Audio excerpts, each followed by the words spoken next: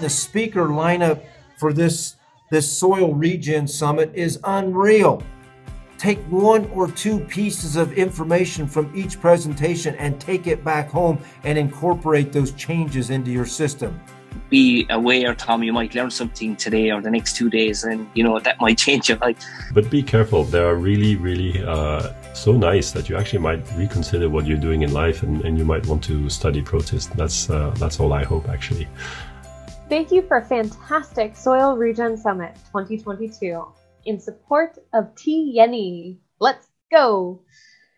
Your contribution really makes a difference, and here's why. The important part of the TNE organisation is, of course, the core team that are based in Malawi. They are all Malawians. Their job is to impart knowledge and skills to farmers, and I have to say they do a brilliant job. And then have a look at the difference in the crops. Which farmer is going to look at that and say, oh no, I like the small plants with the sort of yellowy leaves? Not a single farmer. It's so obvious. This one is under deep bed farming, and the owner of this one is the same as the owner of this field, and this is under ridge farming. When a community adopts deep bed farming and they're not hungry anymore and they realise that they're in charge of their own futures, one of the early things they want to do is they want to tell the world about it. Our theme this year is Farming for the Future. And in alignment with this theme, we saw many hopeful examples just like Tieni's lush green corn. But as many of our speakers look to the future, they first look to the past to honor and thank those who have come before to mentor and support them in their ideas in soil and farming. So here I honor many of the collective and personal heroes that were celebrated throughout the summit. Hello, I'm Jane Goodall. All the years I've spent observing wild chimpanzees, our closest living relatives, made it so clear that we're not, as many once believed, the only sentient beings on the planet. The aid memoir for holistic planned grazing is by far the best system that I've ever come across. Hats off Alan Savory for giving that to the world. One of my teachers was Dr. Elaine. So much gratitude for her training in microscopy and the concepts of fungal to bacterial ratio. It was vital for our farm and the decisions we were making. What a gift. Thank you, Dr. Elaine. So many people watching this who zoomed in and been attracted to Dr. Elaine Ingham's wonderful work over many years, as we have. Albert Howard, Lady Eve Balfour, Rudolf Steiner, Albrecht, Boysen, and I've put Alan Savory and Elaine Ingham as influential thinkers from the last century. You get to have me interspersed by others, bringing along concepts and ideas. I want to talk about kind of the grandfathers of the regenerative movement in the Black community, but agriculture as a whole. B.T. Watley was kind of a protege of George Washington Carver, and they really pushed the idea of emphasizing how important it is to regenerate the soil and promote the use of compost for building the soil and replenishing those nutrients. The starting one is who I call my brother Regeneration. He's also called the Waterman of India. I had another great teacher who we call Master Cho. He's a Korean man that has taken generations of good science and traditional practices in both Japan and South Korea and honed it into a very elegant method.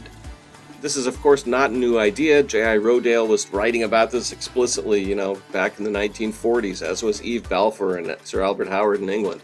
Another visionary, wonderful man from Africa called Waterman of Africa called Zephaniah Phiri. Anybody who met him said that the love that oozed from him, the love that he had for the land, the planet, the people, was nobody ever forgot him or forgot that.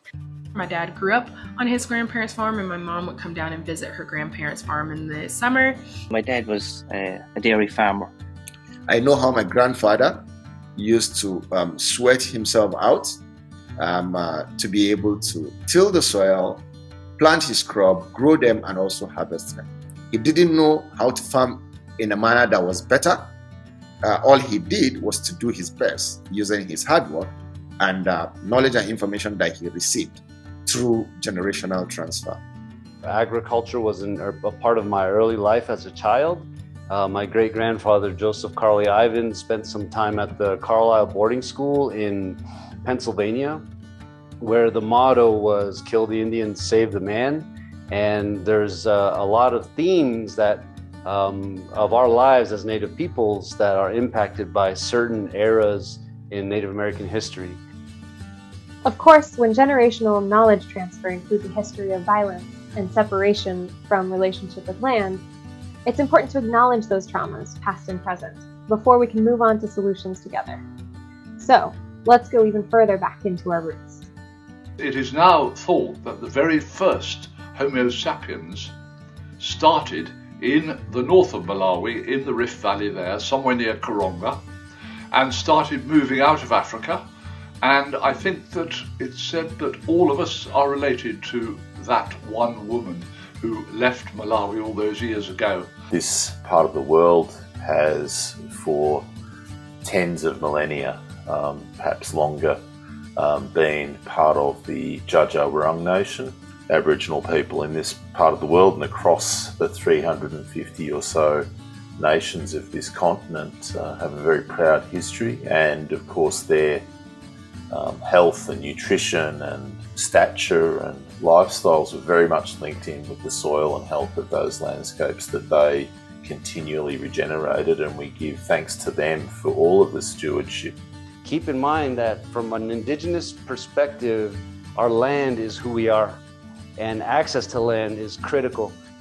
I also acknowledge their continuing connection to the land and waters and thank them for protecting this region and its ecosystems since time immemorial. When we think about the discussion of slavery in the U.S., slave labor in the U.S., oftentimes what's left off is that Africans that were sought after because they were very skilled laborers. They came from a very diverse climate, different landscapes, all these things that made their skill set very unique and very appealing to colonists. So it wasn't by chance that they were chosen. They were chosen because they had a skill set that was very unique and very beneficial to agricultural practices. Acknowledging the history in its entirety within the agricultural space. Even if it's ugly, even if it's painful, we have to acknowledge it in order to move forward and develop some real solutions. We must have peace in order to restore degraded lands. That if we're in war, we're not going to be able to do that. So I hope we can all do our best to work for peace now. In order to start to ask what it means to regenerate soil, many of our speakers started by asking what happens when soil is degenerated. So here is what we face without soil regeneration. These two pictures in front of you tell you a lot about what is happening in Malawi. Where it's going wrong, that chocolate brown topsoil being washed away from 100 fields or 1,000 fields. We, the global us, humanity, is losing about 0.3% of our agricultural capacity around the world each and every year to ongoing soil loss and soil degradation, soil erosion, and the degradation of soil organic matter. What I really want to impress is that maybe you think of deserts and you think of them as being dusty, but a lot of these deserts, and especially the desert here in the Moab area, wasn't dusty in the past. Anytime there's dust, it's because these soils and these biocrusts and these vegetation communities have been disturbed. The dry gullies bear the scars of flash floods. These gullies are evidence of the enormous power of runoff during the rainy season. Without vegetation cover on the hillsides, when the rains come, the water doesn't soak into the ground but flows away in a flood. Then it's not available for agriculture during the rest of the year. This leads to drought and, famously for Ethiopia, famine. And these are novel storms, like I said, because historically these areas never had haboobs. So it's not, it's not a word we're very familiar with because they have not been historically common. But they can cause really huge consequences, which include losing all of that topsoil. And as dust is carried in the spring winds, it kind of ends up landing on the snowpack, and it actually can change the color of snow, making it darker. So what you see here is all of this dust, all of this red on the snow is dust from the Colorado Plateau. And the snow is actually able to melt faster because it's absorbing all of that energy because of its dark color. And it melts quickly, and then we have a drought. So we have a flood as soon as it gets warm, and then we are dry because there's no more snow in the mountain. The amount of erosion that can incur can really add up. Why is we losing all this soil? More land is turned in a day than the hand plow could have done in a year. The microbes from within the soil are laid bare in the sunshine where they cannot survive. The soil quickly becomes dirt again. And now we get to the point where we define together what is regenerative agriculture. When we ask people what regenerative agriculture is, you get a whole lot of different answers depending on who you're speaking to. My definition of regenerative agriculture in a sentence is partnering with nature to grow food. To provide support for the Black community in creative ways using agriculture.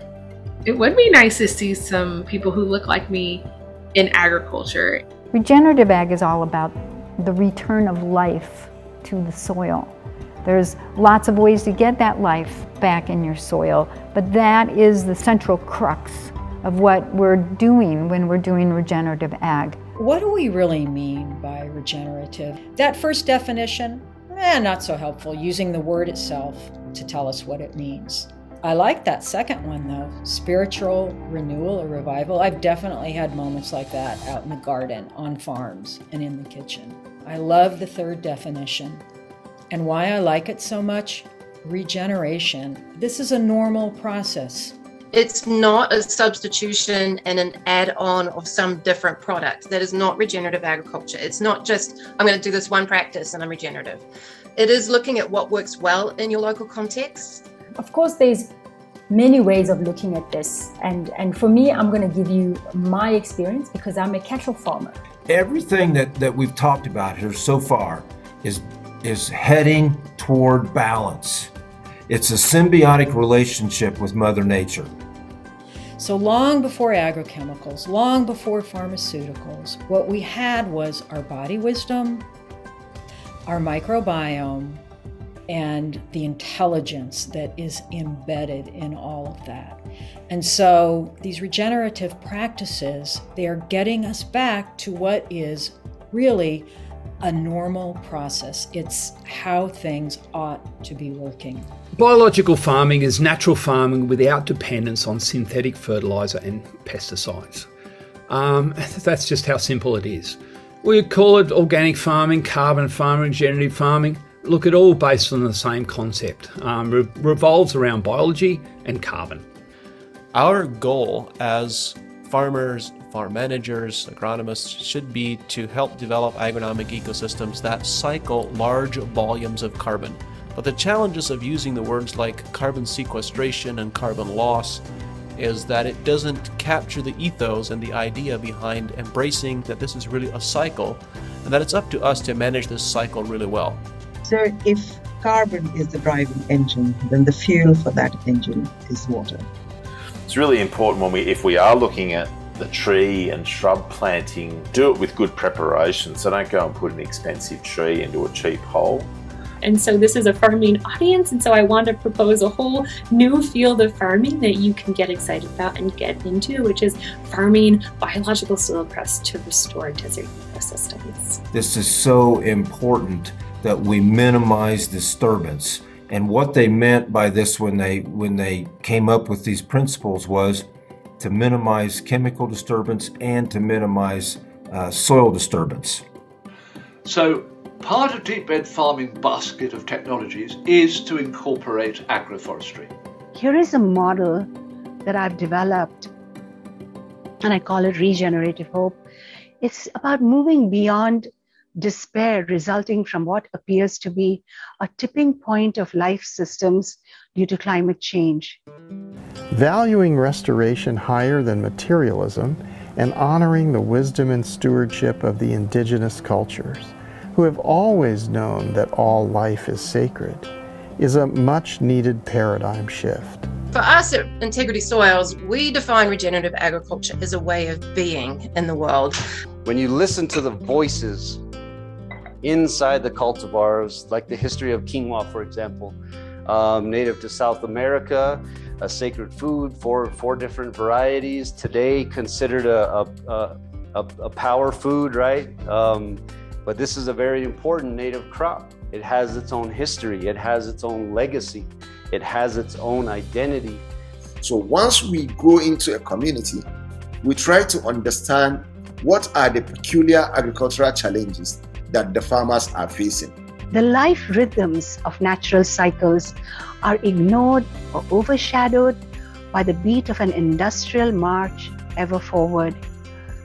We need to transition learning toward natural rhythms and a more functional human scale.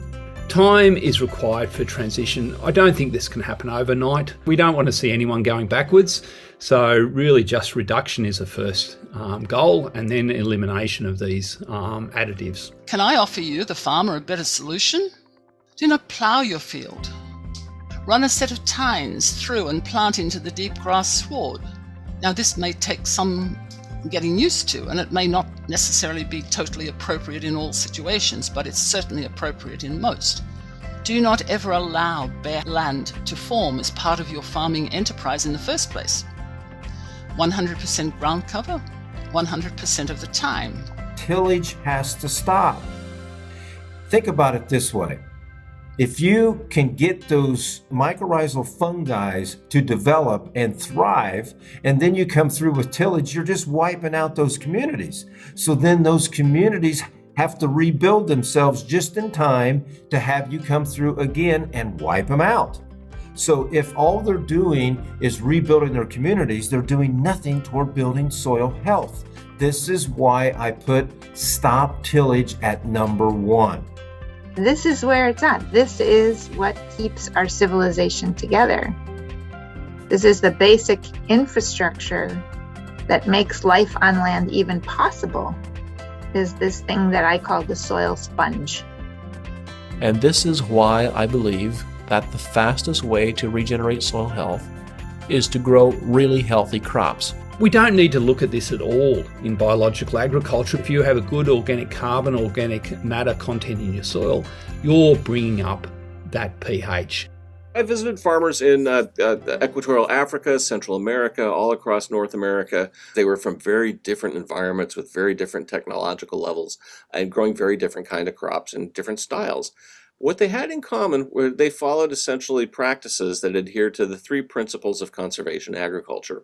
Their combination of minimal disturbance, cover crops, and diverse rotations. Why was that the common element so successful? That's what all those little microbes are doing up on the screen around there for you. This is the recipe for essentially building and maintaining soil life, a diverse community of life in the soil.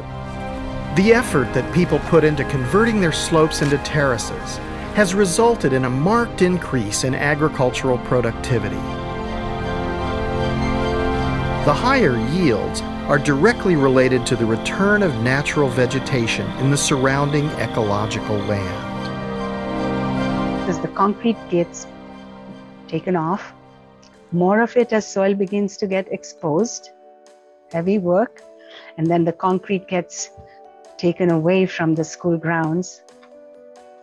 And here you are, garden beds are created, and the children, this is the back of the school, and there they are so excited. So in a few months, there is the transformation of a parking lot into beautiful school gardens. To truly be regenerative, you have to take everything away. And I mean everything. Now, I know that's a bold statement, and that's probably too rigid of a statement. But let's compromise and let's fall somewhere on this curve, and let's come up with a definition that gets us to regenerative farming. And then really acknowledging that the idea of regenerative agriculture is not a new concept to Black or Indigenous people. Black people have been doing this for generations, and it is very important that they remain in this movement, and not just as an afterthought, but as a significant contributor. Things like composting. So 5000 BC, ancient Scots were known to put piles of manure, straw, and compost that down. It's written about in Chinese and Hindu scriptures, the importance of composting. In the Mesopotamian Valley, around 2000 BC, so that's where modern Iraq is now, they were talking about how to make agricultural compost. And then when pilgrims first came to the Americas and met Native American or indigenous people, they were already using sheet composting, they were mounding fish and biopriming their seeds when they were planting. This is not new technology. If you are not uncomfortable with what you are doing, then you are not trying hard enough to change. Change is hard, folks. And everyone in this regenerative, sustainable, whatever you want to call it, this movement we're doing, none of us are putting down any current farming methods. That's not what this is about. There's a whole lot of practices that could be regenerative. So it might be diversity, it might be using biochar or silviculture or keyline design or seed ball priming or integrating livestock. It might be using some of these biological inputs. Now we talk about a basket of technologies which, with discussion and training and testing, the farmers try out and then they select the bits that they want.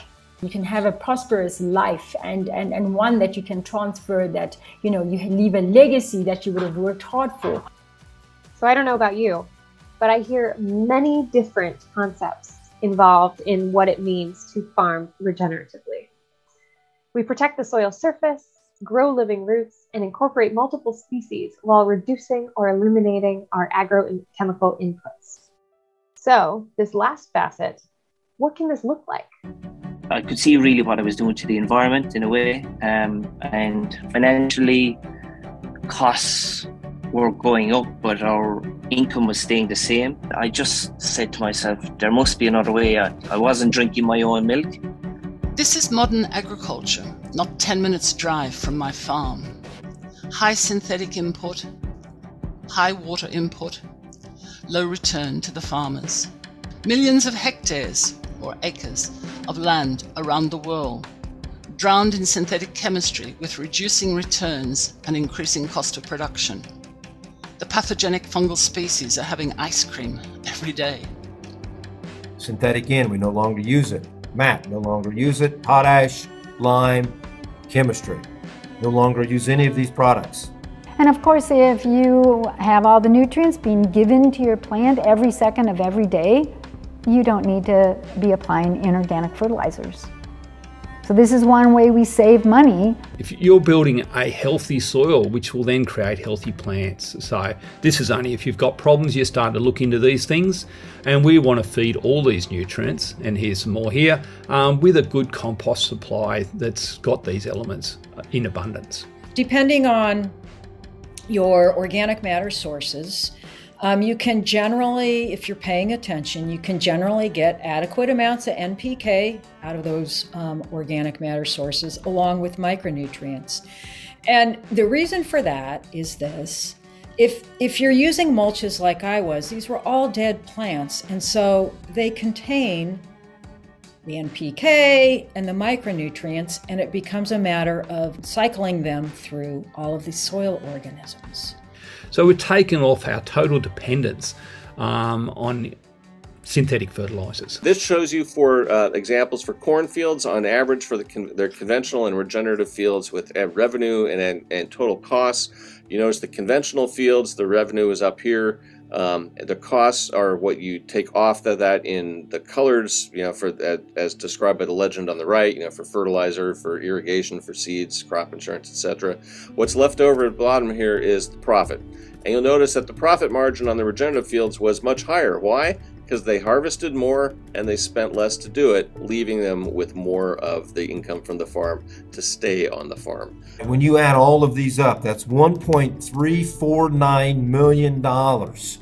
And that is an annual savings because we are no longer using any of these inputs. In order to get them to stop doing unsustainable agricultural practices, they have to have an alternative to that. They have to be able to eat, they have to make a living, and so they need an alternative. So this gave them the alternative. When you have a biological bazaar that is humming and thrumming with life, this becomes a health plan for crops.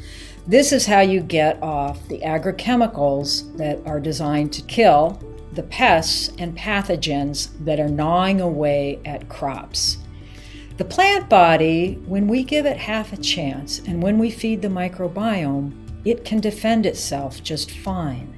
But we have to pay attention to supporting that, and that's why I really consider the rhizosphere, the biological bazaar, everything that's happening there to be the health plan for our crops.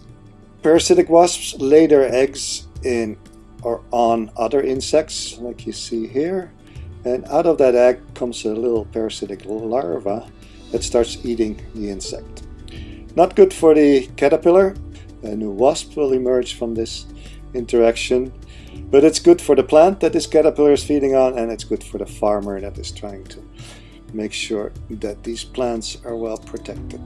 We discovered that plants are actively recruiting these parasitic wasps because they are emitting volatiles when they are attacked by caterpillars. All the grass is managed by Pablo here, and Pablo, 3 years natural farming now? 3 years, yeah. Going into 4 years now, yeah. The water that leaches into the waterways and area around here isn't filled with a bunch of chemicals. No, none, zero. We are completely clean at that. There's golf courses all across California, all over the world, that are in the most beautiful, pristine, ecological environments, and they're using endless fungicides. And to switch and to follow this this natural farming methodology and your example. I did a synthetic fungicides for 22 years, so I've been in the other side too. I feel a lot better doing this than the other stuff because I know what the other stuff implies and what the other stuff can impact the environment and all that. In the natural system, outbreaks, if they happen, are checked quickly because in the diverse vegetation population in nature, access to susceptible plants is limited. In this environment, fungal species have the ability to act as pathogens, but not the opportunity. We have taken away all tillage, all chemistry, all inputs of any kind except for seed, of course. We also teach the smallholder farmers how to use organic pesticides, whether it is making pesticides using neem products, neem leaves, neem seeds, and also other products from the tree, and also using chili pepper. And below ground, this insect is important. It's a beetle that feeds on the plants actually above ground. Of course, doesn't go into the root system, but its larvae do. So the larvae are the big problem. I get asked all the time, how can you plant non-GMO corn without an insecticide? It's because we are close to balance. I'm not going to say we're at balance. I don't know if we ever will be, but we are a lot closer than we've ever been. So when you have the species that preys on corn rootworm prevalent enough in your system, they will keep the corn rootworm at bay. Nematodes are tiny little worms, and some of those nematodes are parasites of insects. So they actually get into an insect and they reproduce inside an insect. And I want to go back quickly still above ground to point out that we can use these soil organisms also to control pests above ground. And for that I have to introduce you to the fall armyworm. Some of you probably are familiar with it. A tremendously important pest that has been a problem in the Americas for many years, as far as we know forever. and it has recently been introduced into Africa and Asia. Farmers who do have problems with their maize with fall armyworm or stem borer, it happens quite often, this deals with that, and what's more, it doesn't cost them anything. They've got the plants growing on their land, they can treat their masters and mistresses of their own destinies. They get infected, as you see here, within 2 days they die, and again they become the source for the new generation of nematodes that you see crawling out of this caterpillar, and that hopefully will then be nematodes that can kill also the next generation of the pest. In a good suppressive soil, the rhizosphere is loaded with diverse bacteria and fungi and other organisms, all with a role to protect the plant root against potential and often only opportunistic pathogens. The point is, just alone, by eliminating that Roundup pass, is the equivalent of what it costs to get this cereal rye crop out here. Think of all the nutrients we're bringing to the surface now to be recycled, regenerated back through the profile just by letting the rye go to maturity. We do not have pathogens in our vegetables because the sugar levels are too high. In natural farming, we look at fungal pathogens as kind of the low-hanging fruit as potential cost savings for a farmer. When I stopped using miticides, I did not have any spider mite. All the predatory insects came back into the vineyard and dealt with the spider mites. He planted host plants around the vineyard for the predatory mites during the winter leaf fall. He was one happy chappy because miticides are very expensive. Insects are not pests, especially when they are just serving as herbivores in this complex food web. And if we do not have pests, then we don't need pesticides. Great, we can all go home. But let me tell you a little bit more about how we can leave these asides aside. And I promise to do so using the soil food web. We have these glue guns in which we put a gel with the nematodes in there and squirt this gel inside the whirl of the maize plants, as you see here. And we have done one trial already in Rwanda with that quite successfully, just one treatment. And it was just as effective in killing the fall armyworm larvae as a pesticide treatment. Sommeliers often describe noble wine flavor with words like honey and ginger. This is because the noble wines have a higher level of a special aroma compound called phenylacetaldehyde. Some of the mouthfeel comes from the glycerol content generated from the fungal infection. This organism cannot be bad, can it? Why would one then consider Botrytis cinerea a pathogen to be got rid of by synthetic fungicides? Look at the fungal kingdom as a friend. It's amazingly diverse and fascinating if you spend some time to understand it and work with it. I've been working with the fungal kingdom 47 years, longer, and I'm still in awe. So who are these incredible creatures living in the soil who are helping us to do all of this work? Let's meet the microbes. What is soil exactly? Do you have the mycorrhizal fungi? Protozoa, do you have both the flagellates and the amoebae? Do you have the bacteria-feeding nematodes, fungal-feeding nematodes, predatory nematodes, the good guys, or do you have just root feeders? A teaspoon of good soil can have a kilometre of fungal hyphae. I did not do this alone. Sure, I filled up that barrow and I spread out all of those mulches, but these life forms here in the soil were doing a lot of the heavy lifting. Poet Wendell Berry reminds us that the soil is at once a living community of creatures and their habitat.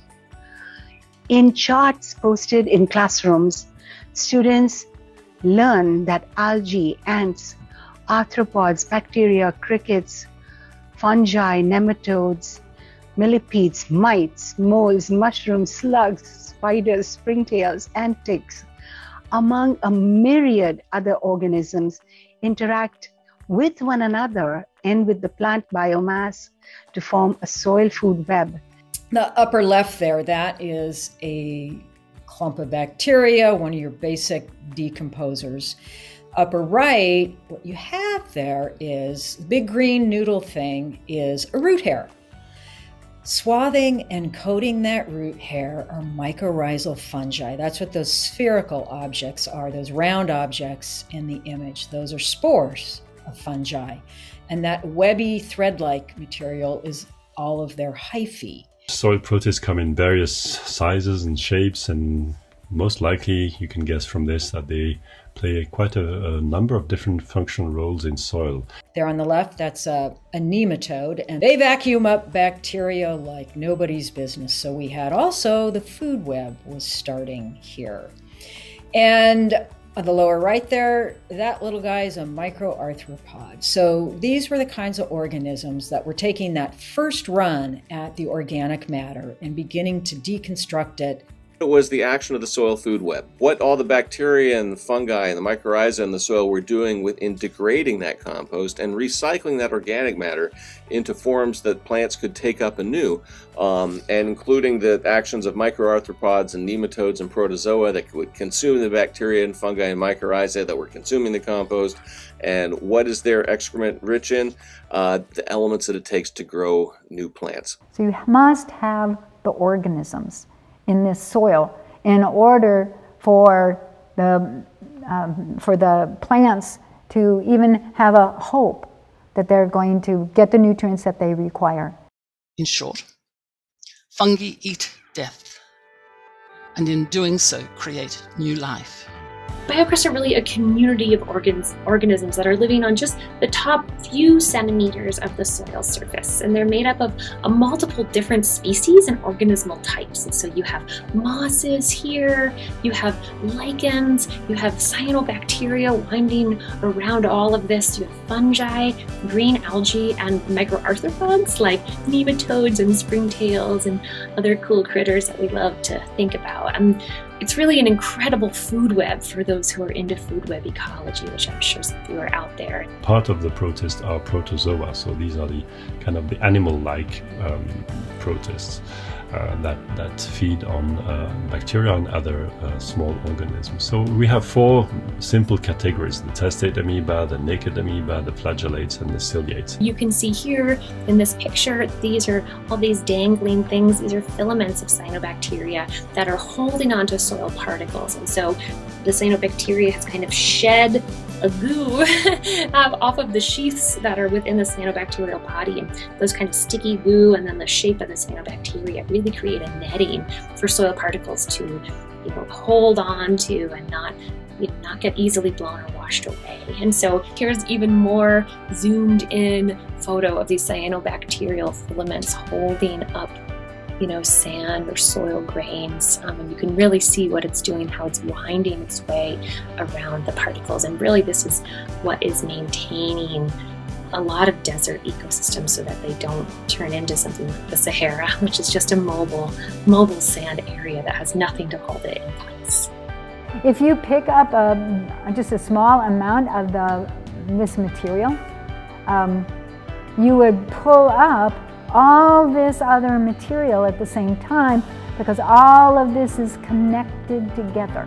It's one giant macro aggregate, connected kind of like wind chimes. And this is done for free. Microbes don't send accounts. They work on pride of a job well done. But where are all of these organisms in the real soil? They're right here, next to your root system. You go from only 6 times 10 to the 7 bacteria per gram of soil, 1.35 micrograms of fungal biomass around that root, or out here and away from the root. But when you get into the right next to the root, you have literally billions of bacteria per 1 centimeter area. You have masses of miles and miles of fungal hyphae in that root system growing along that root. The soil environment is really complex. You have mineral elements, different sizes, you've got pore space, you've got roots, you've got burrows of animals and so on, horizons with different chemical and physical characteristics, different microclimate, different oxygen concentration and so on. And one extremely useful adaptation is actually being an amoeba, because an amoeba can change its shape and can squeeze through tiny pore spaces and enter from one void to another and then capture its prey, such as bacteria. So this is really a very good adaptation for life in soil. I'm going to introduce my favorite tiny ally, which is arbuscular mycorrhizal fungi, or I'll probably call them AM fungi throughout this talk. AM fungi are one of the most abundant and one of the most meaningful plant mutualistic partners in the world. We are going to harvest them and start keeping our own seed and making those heritable phenotype changes within our system. Because I am convinced that current varieties and hybrids have lost their association with the mycorrhizal fungi. Trees talk to each other, as do the soil microbes, and between them they transfer nutrients around the soil environment for the benefit of all. No waste. Elements are delivered as they're needed and never in excess. So there is no one single microbe doing all of this work. And a theme that I picked up on many of the speakers throughout their talks is that it all comes back down to biodiversity. Mother Nature protects all living things through diversity. Biodiversity is almost a self-fulfilling prophecy. The more biodiverse you get, the more biodiverse you get. It improves itself. Who wouldn't want to have a positive impact on biodiversity? There is quite a broad range, a stunning range of shapes and sizes among tested amoeba. Typically, when you think of diversity, it's only that multiple species cocktails. We need to think about annuals, perennials, and commingling cash crops. We're going to have peas and corn together. We're going to have peas and wheat together. There are all kinds of options we can do here. We have to continue to be creative. Desert ecosystems also hold immense biodiversity. They hold some of the world's most charismatic megafauna like giraffes and elephants, and they really hold a lot of charismatic flora like these pictured here, these Joshua trees or these saguaros or these beautiful junipers. And these are plants that are very uniquely adapted to the extremes of these dry environments. And these places and the living things in them have nourished people for hundreds of thousands of years. And really, some of the most biodiversity within cultivated systems exists within drylands. If we ask the question instead from why does the environment call the beaver, we get a totally different set of answers. Because the environment requires rehydration, because the environment wants to see a diversity of moose and these are keystone animals, the beavers. When beavers arrive, that whole landscape comes back to life. So why is it that the environment calls the beaver? These are paradigm questions. So starting to ask something from a different perspective, and it's something that I invite us all to do as we just go through life, really. Soils are basically a fingerprint of the evolution of Mother Earth. What this shows you is that eukaryotes are really mostly protists. Only 3 of these groups are not protists, so the plants, the fungi, and the animals. I think the beauty of complexity, which is the principle of all self-organized living systems, whether it be the soil or the plant or an ecosystem or a community, is that you find the truth by living it. Another picture of diversity, taking advantage of synergies. There's those peas growing in between those rows of wheat. This is awesome. We can maximize photosynthesis this way. biocrests really come in a variety of colors and a variety of forms, and they're really kind of like the coral reefs of the desert. And so here we have beautiful coral reefs, with their colors and their different shapes, and hopefully when you think of them, you think of incredible places that hold a lot of biodiversity and a lot of importance. And I really want to emphasize that the same is true for biological soil crests. And I think this is the future here. Co-mingling cash crops. Look at this picture on this slide. Those are cold-tolerant peas planted in the winter time. This was planted actually December the 1st into an existing wheat field. Many of the cover crops aren't just there to cover the soil, but they actually produce a crop as well. Something like the lab bean or pigeon peas are very effective at that.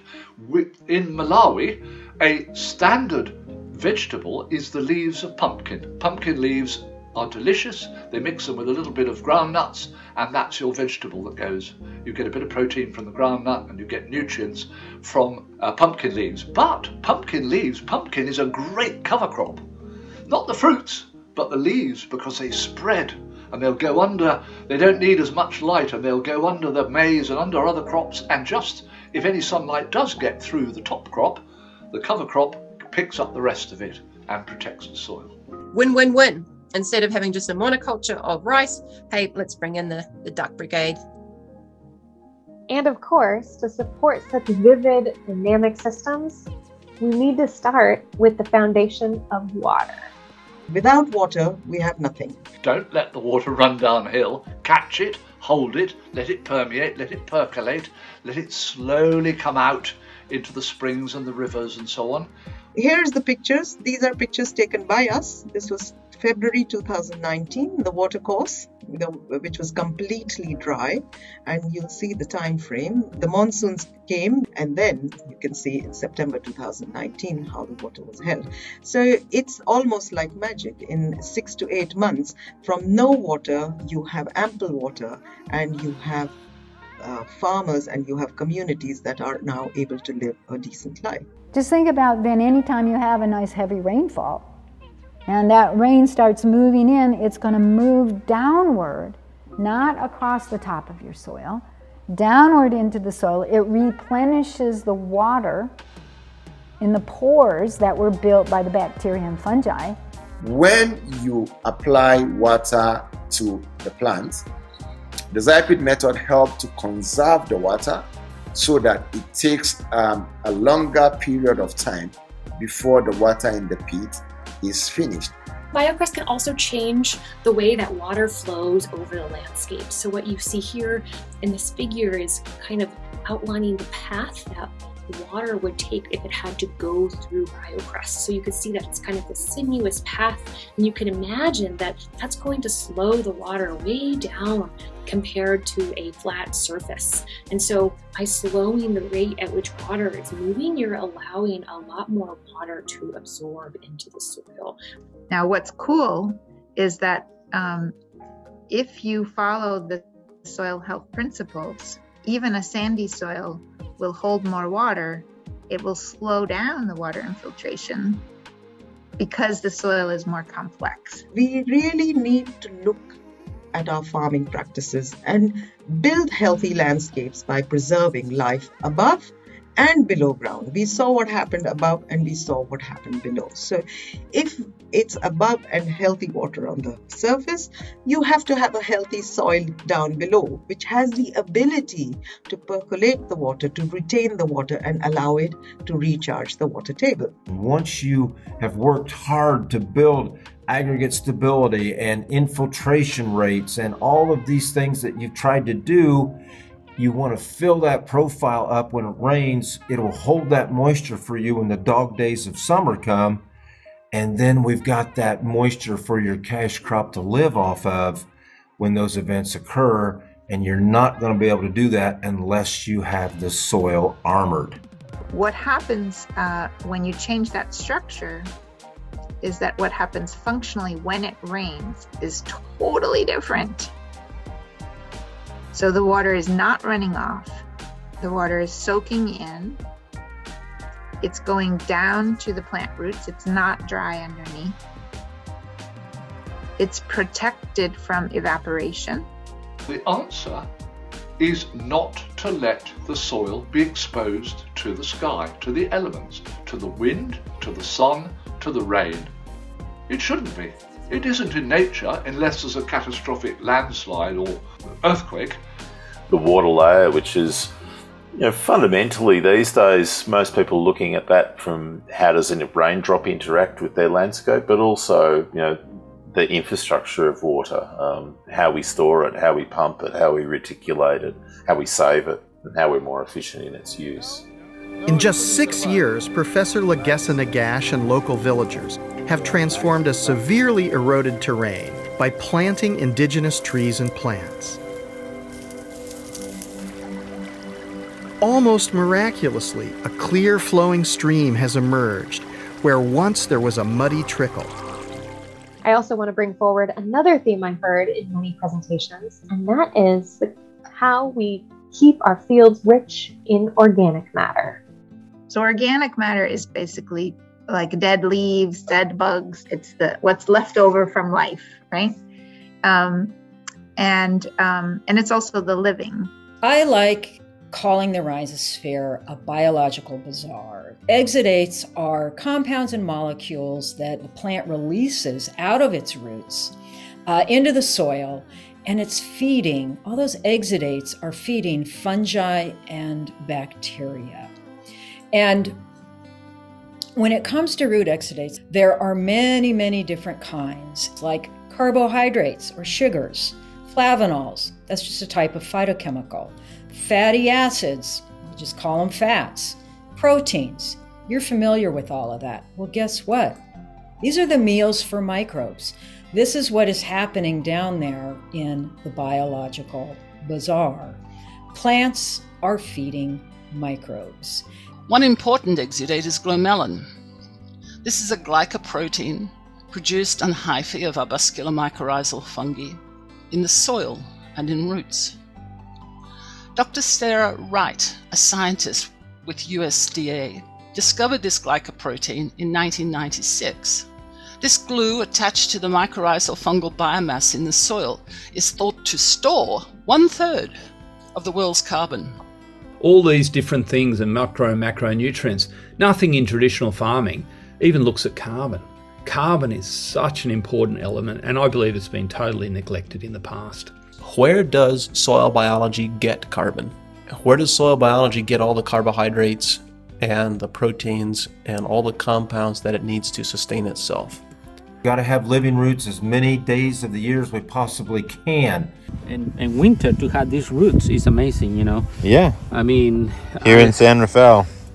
And you said just reclaimed water is what you have access to. This is reclaimed water. That's all it is. So I don't have access to fresh water at all. That's nice and white, Yeah. That's how you want it. Yeah, so, no brown. You just, and that's 6 inches, 8 inches down. Look at that. We need soil that has the capacity to supply lots of carbon as carbon dioxide. And this, of course, is where biology comes into play. Consuming root exudates, but also consuming historical crop residue and releasing that as carbon dioxide. Making compost is a simple process, but really takes a lot of effort to make it well. The microbial respiration activity is essential in the composting process. Well, you must have microbes or you don't have compost. The student was just so proud to display what they were doing at the school in terms of composting. Ruminants are cows, goats, and sheep. And they're really different than other herbivores. They have a marvelous part of their digestive tract called the rumen. And like the rhizosphere of a plant, it is the rumen that is the heart of the ruminant microbiome. This is where most of their microbiota are living. This barrel keg-like place that is really sort of a mobile compost heap. You'll notice a color difference between the soils. It's not because they're made from different geology or not from different bedrocks. It's the same underlying material. It's the same parent material. It's the same soil. What's different is they've been treated differently by people for the last century. And I've yet to meet a farmer who would prefer to be farming this khaki, salty, crusty soil than this rich chocolate cake kind of earth that's literally just across the fence row. And the difference is soil biology, soil organic matter. One is more fertile than the other. What would that organic matter be for in the soil? Well, it's to feed the microorganisms. Just like you and me, they've got to eat every single day. And of course, what gift do plants give us in return for such rich organic matter, rich soil? But food. And of course, food. This indeed was my happy place. Leaf thickness is a result of nutritional integrity, having generous levels of calcium and iron and other elements. Leaf overall size is again an expression of nutritional integrity, zinc levels, nitrogen levels, calcium, magnesium levels, and so forth. Chlorophyll concentrations are a result of nitrogen and iron and magnesium. So it is nutritional integrity. You've never bought feed again? No, because what I've witnessed is that I don't need it because I'm producing a more nutritious grass. And, what does that look like? It's not the look of it, Chris. The grass is amazing. It's the cow. You should see my cows when they leave the parlour. They go down to the grass. They eat the grass for 15 to 20 minutes and they all lie down. It's like a one big happy family. What did it used to look like when the cows went out to the pasture? They'd walk and then nibble, walk, nibble, walk, nibble. And then maybe 2 hours before milking, they'll all stand at the gate roaring to get up to the parlour, for more food. So basically it was telling me the grass isn't sufficient enough for them. Bear taught us how to dig up root vegetables. And not literally like sitting us down and teaching us, but from his behaviors. As human beings, we're always looking for a food source. And when we saw a bear rummaging in the dirt, digging up root vegetables, we copied what he did and we learned that there were different edibles in the ground. This is a story really about two kinds of tomatoes. And it has to do with cultivars, like exactly what kind of plants are we choosing for our crops. Always listening to the cultivars, always listening to the foods. It has always been my most powerful teacher. The wines were definitely more vibrant, and that was proven with the trophies the winery won a couple of years later. Consider a really tasty tomato or a nice cup of coffee, glass of wine, beer, whatever your beverage or your food choices might be. When you chomp into them or you're slurping them down, it creates these volatiles in your mouth. And so these are just airborne molecules and compounds. And they travel up through sort of the cave-like terrain of your sinuses and your nasal cavity. They come up and they activate these olfactory neurons. And these olfactory neurons pass information directly off to brain neurons. It's going to help us make food choices that our tissues and our organs are communicating to the brain. Hey, more of this, less of that. Songs are about dirt, decomposition, and food, and these are very popular in many schools. We know one of the most popular ones is Dirt Made My Lunch. And you take a look at these volatiles and their precursors, and in every single case, there are more of them in that wild type cultivar, and it happens to coincide with tomatoes at peak ripeness. This is in part why we love ripe fruit. Dirt made my lunch. Thank you, dirt. Thanks a bunch for my salad, my sandwich, my milk, and my munch. 'Cause dirt, you made my lunch. There was no squash anywhere in Europe before 1500. There was no chilies anywhere in Europe before 1500. There were no tomatoes anywhere in Italy, Europe, Spain, Portugal before 1500. There was no such thing as Swiss chocolate before 1500. All of these indigenous foods existed in the Americas before that. Thousands and thousands of years they were used and cultivated by native peoples. And the process of colonization and the attempted conquest of the Americas, seeds were taken and they were taken back to Europe. And on the same, they call it the Fertile Crescent, from the Mediterranean all the way across to Asia and Japan and that part of the world, these foods thrive. These foods began to change world cuisine forever. We see the rise of mother sauces like the Espagnole that involves tomato sauce. We see all the fiery cuisines of Asia, Cantonese cuisine, Szechuan, Thai, Japanese, Korean foods begin to revolutionize. We see the change of the spicy curries with all the chilies. We see all of these culinary occurrences because of indigenous science, because of indigenous cultivars. So many of our staple foods came from the Americas. Like think about where the Russians would be without vodka and the potato, where the Italians would be without the tomato to make pizzas. There are so many foods that we absolutely relied upon that came from the Americas.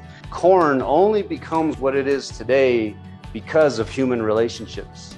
Corn only spreads from Mesoamerica into South America and up into North America because of migration, of going with people, traveling and adapting to climates, traveling and evolving and seed saving and selective planting, bioengineering, indigenous science, indigenous agriculture, ancestral knowledge that's connected to the cosmos, that is cosmological in nature, that's cultural and spiritual. So do you wonder what all this looks like down there in your gut?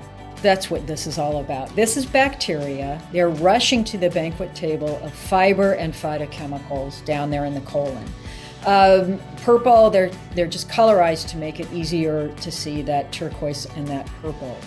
I could tell you, wait a minute, maybe I switched out the slide, or maybe this is really the soil. Maybe this is bacteria running to the banquet table of mulch and the banquet table of exudates. Well, it actually is from the human gut, but you get the idea, right? There's a parallel there in the soil. They help us battle cancer, control blood sugar, modulate inflammation, keep our thinking sharp, keep the brain fog at bay, help our respiratory and circulatory system. There isn't one part of our body that isn't affected by what our microbiome does. In other words, there seems to be some pretty solid evidence that the food grown under regenerative practices is actually better for human health.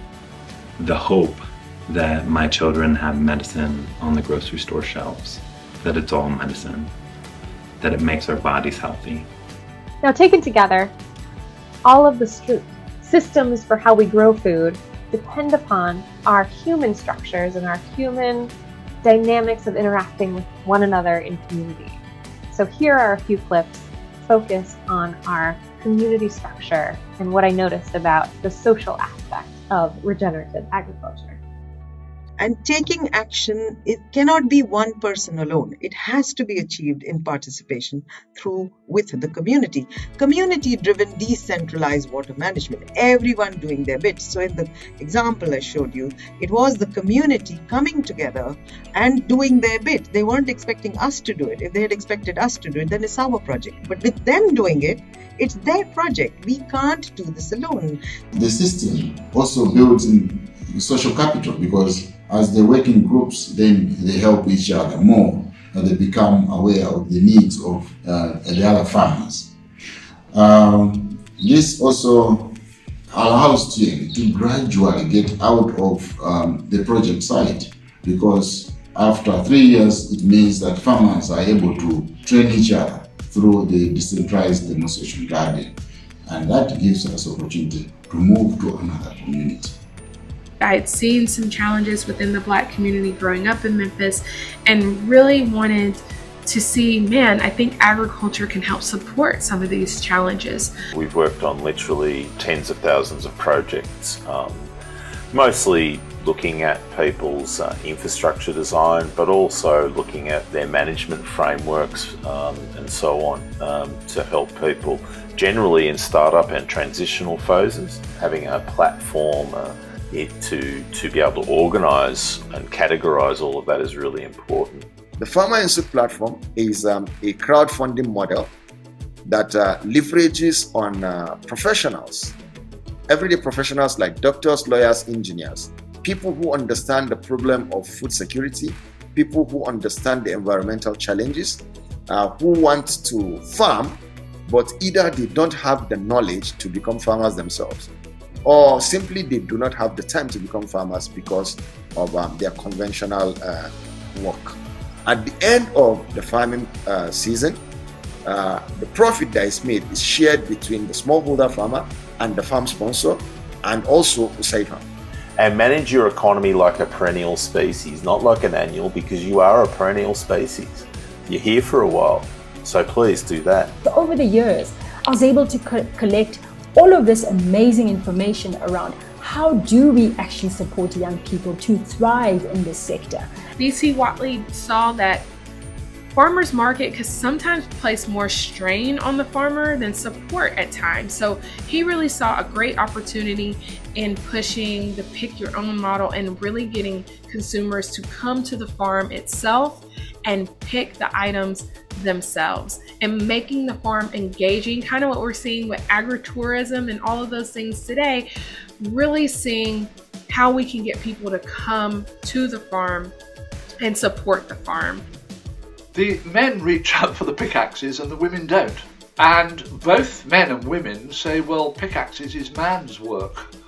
And our field officers say, oh, why is that? Could you explain? I'd be interested to hear that.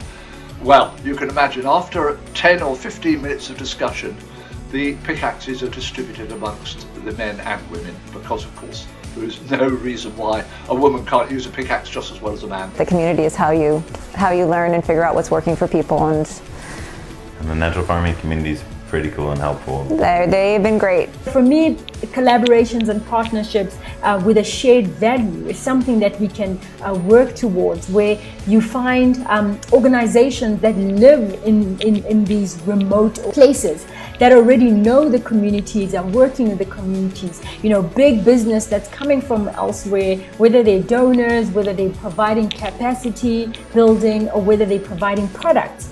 It's so critical that we're able to find these points of collaboration to be able to make sure that we're building a conducive ecosystem that enables those participating in the sector to keep thriving and in the right way. We can take what we witnessed during Black Lives Matter, during land back movements, during the conflicts that we're seeing around the world right now, and plan and lay a foundation for ethical relationship building. Because remember, everywhere you are in the United States, South America, Mexico, United States, Canada, and Alaska, you're on indigenous land. You're on native land. So building ethical relationships and partnerships with people is important. If they are to maintain this and sustain this water that they were going to bring back to their land and their region, then the only way forward was participation with them. And that was the key also to unlock local action. It shouldn't be that we're doing the work. We want them to do the work, because when you do the work in participation, when they do the work for themselves, then they own it. Because we understand that unless the smallholder farmers are able to own the process, we will not be able to achieve sustainability. The same is true for anyone that works in farming, nutrition, anything to do with food and land management, because here's how I believe it works. So much of the foodways are behavioral. Everything is about doing and behaving and hard work, the discipline, the long hours, being in the fields, digging in the dirt, being in the sun, being in a hot kitchen, right? All these different environments where we are, they're very behavioral. And guess what? You know, a big majority of health and healing modalities are behavioral. I think about the hungry and the homeless and how I can be of service to them. So social justices are explored by the students, going to the food bank with the food they've grown. This happens a lot in several places. And then you have, here is a student who is feeding the homeless at a homeless shelter. So that link is really important. Who's privileged and who's not, right? Ecological restoration is not theoretical. It is physical, and the actions of millions and billions of people are needed to reverse human impact on the climate, making ecological restoration also the way to ensure full employment, food security, physical and psychological health. Are we ensuring that these Department of Agriculture are engaged with city planning? Are the farmers being engaged in a way that is appropriate, where maybe they're being presented opportunities the same way grocery stores are, and helping solve this problem? So really just have to be creative in how we approach the challenges that are being faced by the Black community by utilizing agriculture in a way to do so. The students were just letting be, relaxing and accepting the grace of land and the mystery of the sun. You know, they had worked for a while, they had worked the soil, and then took a moment to just breathe and take that moment into their bodies. We are changing paradigms so that kids are part of the soil food web. To bring us home, let's circle back to our theme, farming for the future. This is easy, sorry. Hi, Izzy. Welcome. As I went through these experiences where I was sitting and finding myself sitting in boardrooms with ministers and very important people, I then realized that there's this one voice that I keep hearing, and I wasn't happy about this voice. And this voice said to us that young people are not interested in agriculture. And I just battled to understand that, because in my experience, I worked with many young people in the sector, and I believe that it was through the fact that they were not supported well enough that they are not visible currently right now. What do you notice about the kids? They are so intent, focused, and seem to have a sense of purpose. A group of first graders could not wait to check the compost when their teacher said, "Let's see if the compost is ready." They took turns to lift the soil out of the compost pile, even as they paused to examine the number of live creatures they found, roly-poly, earthworm, and so on. The joy of soil being alive was evident in their squeals. Children are fascinated by the organisms they discover in the soil. In restoring the Earth's natural ecological function, we all have a role to play. If we all play together, it's going to be both effective and a whole lot more fun. How will this process be supported well into the future? Because to be regenerative means that there's going to be other generations involved, and a lot of the time people are starting this not when they're in their 20s, but when they're in their 50s. So, you know, you've got to look at the next generation immediately. It's very important. Just imagine the great possibility it would be, and what agriculture would really look like if young people were supported really well. We brought livestock to their high school. We paired them with African American mentors in agriculture. We not only wanted to help them develop professionally, but we wanted to help them develop personally as well. If I gave you stories of each of these young people, you realize that a lot of similarities in terms of characteristics is that they are high energy, enthusiastic, and ambitious. You know, that's definitely something you will find in many of our young people in the sector. They are creative, innovative, and they are breaking boundaries. Just to get them to the power of nature, I suppose, you know, what's there in our front yard that we can use for the rest of it, really, you know. Fund them, resource them, volunteer with them, join them, but don't sit at home thinking, what is it I can do? There's plenty you can do. I too, just like, you know, the big farmers, would love to transfer the work that we're doing to the next generation. We are going to turn this around too. We're going to get soil back up on its proverbial feet. We're going to get our crops and our animals healthy again. And that, in turn, can ripple right on through to us. The future of agriculture, I think, definitely, it needs to head in the direction of soil health for all of these reasons. Topsoil formation should be the #1 outcome of human habitation. If that was the key policy of everyone from President Biden to President Putin to President Johnson to every other leader in this world, if we could say to them, can we get you to agree on just these as being the core functions of everyone. One is that management should be holistic, and two, as an outcome of that topsoil formation should be our number one outcome. If we did those two things, then all of our lives would be so much better. So both, we need a healthy soil.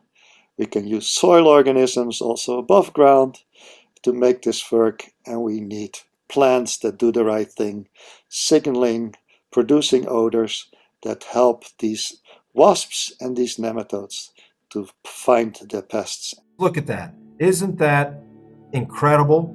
You see green down there instead of black or brown. This is what I mean by regenerative farming. This is the epitome of it right here. What ought our ruminants to be eating? They really do best, and we do best, when they are eating the fat of the land. And what do I mean by that? I mean a diversity of living plants. And the reason for that is this. Chloroplasts, these are the part of a plant that allows it to photosynthesize. And these chloroplasts are able to capture sunlight in part because they are made of a variety of different kinds of fats. And fats can be very, very quick-acting, really responsive kinds of molecules. Something perfect for turning sunlight into energy. Photosynthesis is the only way we have of bringing new energy into an ecosystem. The energy from the sun is powerful, and folks, it is free. The need to be, prophylactically doing stuff to feel like you're contributing to the health of your plants and of your soil, you can kind of back off when you've made that transition. So that's what gives me faith that it will ultimately be more sustainable on a large scale. This is the result of good management versus really, really poor management. It's no longer dirt, it's now soil. What happened to their actual crop yields? Well, their corn yield, their traditional corn yield of 1.5 tons increased to about 4.5 tons when they adopted these conservation agriculture methods. What happened to their other key crop, cowpea yields? They doubled. I know I get excited on this, but man, when you do things like this, you are smiling from ear to ear. I'm proud to be a farmer, but I am way more proud of the way I farm. I call it regenerative organic stewardship with no tillage. I think the 3 principles for me that I've learned from nature. Number 1, diversity. Nature does not live through uniformity. Nature is not a monoculture. That's why we have the richness of diversity in the world. Number 2, nature does not work with linear extractive systems. Nature is always giving the, all the time law of return. The seed becomes seed. The organic matter becomes soil and then becomes organic matter as a plant. And the third is resilience. When we talk about the challenges that the Black community faces, it is not pleasant and it's not something that brings joy.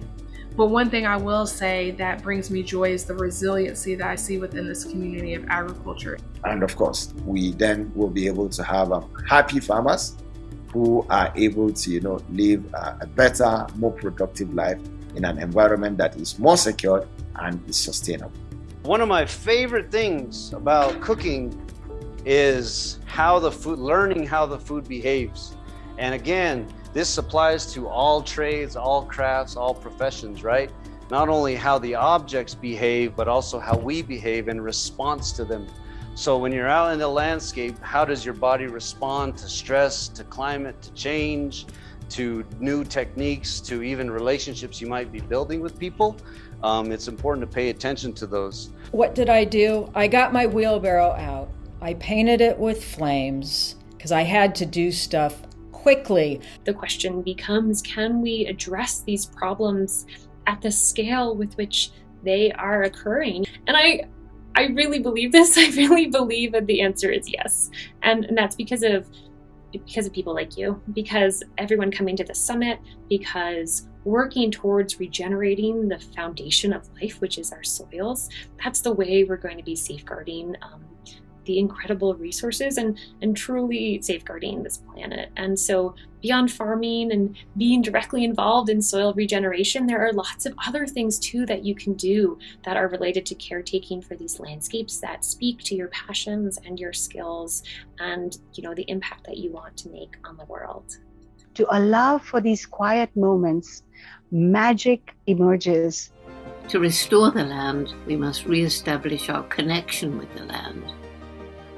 We must remember we're part of the natural world and depend on it for food, water, clean air, shelter, everything. And we must restore our spiritual connection with Mother Nature. We must work together, each in our own way, to create a better world, to live in peace and harmony with each other and with all life on Earth. Our planet is in crisis, so let's make use of the window of time that we have. Let's get together to restore that which we've destroyed, for the health of the planet, for our own peace of mind, and for future generations. I really, truly hope that you'll join me and all the others who are choosing to take the flourishing path.